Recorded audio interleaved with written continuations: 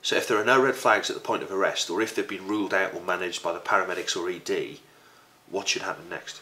Okay, the individual will be taken to the designated place of safety, where there will be a handover between and a discussion between the police officer and the psychiatric nurse, and some decisions made about the management of that person from that point on, and we'll see a scene now that sets that out. You alright there, are you, buddy? Coffers? Yeah, you're alright. Nothing to worry about. Everything's absolutely fine. Are you alright, are you? Two coffers. Hey, you feeling okay?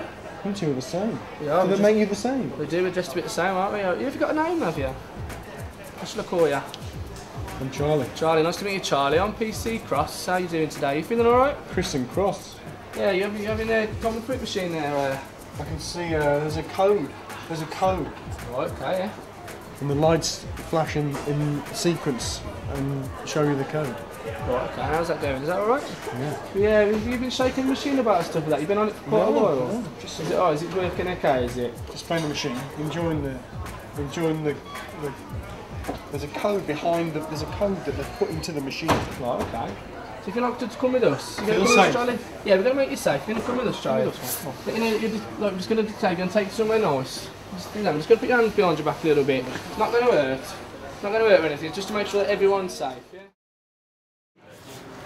21777 to control. Can I get an ambulance, please, to the social club? We've got 1 mile for 136 mental health.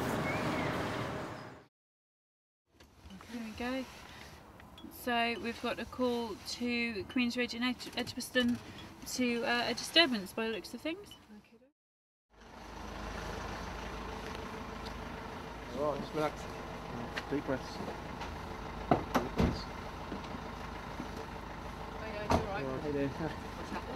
Yeah, the landlord called to see if this man kicking off. We've arrested him under 136 the mental health act. He's calmed down now, he's alright. Can you take him? We can, we'll have a look in the back and we'll go from there. Pop Alright, him on sweetheart? board. Nice and relax. Pop him up onto the stretcher for us, guys.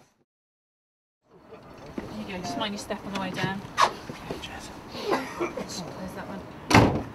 Essentially, we're quite happy that Charles, there's no underlying medical condition there. There's nothing we've picked up with our observations. But obviously, because you've put him under 136, then obviously it's a transport to a place of safety. Yeah, so if your colleague's going to stay in there with my colleague, I assume you're going to follow behind. yeah, he'll stay in the van and I'll follow you down there. Excellent. Brilliant. Okay. Thank you very much. Thanks. Take care. No worries. We'll get you up and get you in and get you in. Okay, that's She's it. welcome. In That's your own all time. right. Come on then. I'll stand down there, sweetheart. Just mind your step. Okay? We're just going up here.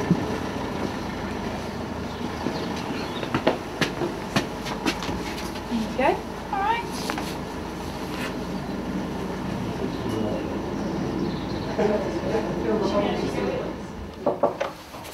How you doing? All right. You know there. My name's Steve. I'm one of the nurses here. Nice to meet you, Steve. I'm James, or PC Cross. Hi, James. Right, yeah, I've got this guy, Charlie. Just had to arrest him, unfortunately. He was in a pub and he was being a bit abusive. I think he might have mental health issues. He's calmed down a lot now. He's quite he's happy to come with us and everything. He was talking to the fruit machine. It wasn't turned on. He was saying he could see a code in there, and it was talking to him. Like I say, he's calmed down now. We brought him in to you guys and see what you can do. Okay. How's he presenting, James? Is there any self-harm? Has he caused any injury to anybody else? No, he's not injured himself either. He was just being a bit threatening. I say he was sort of pacing up and down and things and shouting at the staff.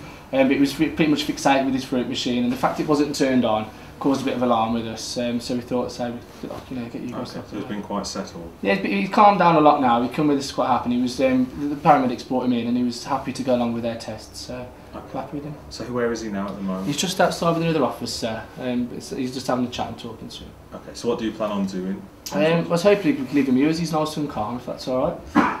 I mean, the thing is, James, I've checked on my system, and Charlie is known. I don't know if you know about. We've got the risk assessment tool, and I've sort of done our assessment and put it on with the police risk assessment tool, which sort of indicates that we would probably put him at about medium risk, James, because he's got a previous history of assaulting NHS staff. Right. So rather than leaving him, are you okay to wait around? It might not be appropriate that you sit in the interview whilst I'm having an assessment with Charlie, but maybe if you wait outside possibly. Absolutely, yeah. If you need us to stay, yeah. Fantastic. Should we bring him in then? Yeah, I'll go and get him for you. So, thank you. Okay, Michael, so how do we identify whether the police should stay following the handover to the psychiatric service? Well, the protocol for the place of safety outlines a process that categorises every service user as being low, medium or high risk. If the service user is high risk, then it's absolutely necessary for the police to stay at the place of safety to support the psychiatric staff during the assessment, either until the assessment's concluded or until the risk reduces. If the service user is agreed to be low risk, then it's anticipated that after the handover period, which should last no more than an hour, the police officers should withdraw and the detention of that person is then owned and managed by the mental health professionals. If the patient's medium risk, then it's actually just a touch more vague, but this is quite deliberate. It's a matter for the professionals present to decide whether it's necessary for the police to stay. And someone may be medium risk, for example, because there's some element of their past that indicates they might be violent, and it might be that because they're currently calm and compliant and placid, that mental health professionals are happy to take over the management of that person. It may be they're medium risk because their current behaviour is more challenging or resistant, and it's necessary then and there for the police to stay. But if that agreement can't be reached between the police officers and the mental health professionals in the place of safety, then mental health professionals in our local protocol have got the right to insist that the police stay to assist and support, but the police officers have got the right to determine what that level of support should be. Okay. So Michael, what happens if the nursing staff and or the police officer don't agree with the decision or the outcome of the risk assessment? Well, in principle, if it can't be resolved between the arresting officer and the receiving nurse, each of those professionals should contact their supervisor, so the police duty sergeant and the place of safety manager or on-call manager would attempt to resolve the issues. If that doesn't lead to an agreed level of support, then the police are obligated to stay at the place of safety on the insistence of the psychiatric professionals, and the fact that there was a dispute that couldn't be resolved would be referred to the local group that would iron out the difficulties in how the place of safety should work, because we need to accept that we're not all going to agree all of the time about what should happen, and that's bound to occur. Okay, and that's the multi-agency group that's responsible for overseeing the place of safety protocol. Young doctor. I'm one of the nurses here, Charlie. Grab a seat there for me and we'll have a chat.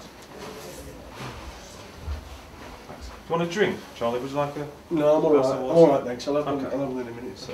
Do these need to be here? These two? Why? What's... Are you not happy for them to be Well, present? they cuffed me. They've hurt my hands, and I don't want them to be here really. Okay. Do you mind I don't just like waiting outside the room? Is that okay? I'll No give you a problem. shout if there's any. Super. Thank you. So how are you doing, Charlie? I'll make a complaint about that.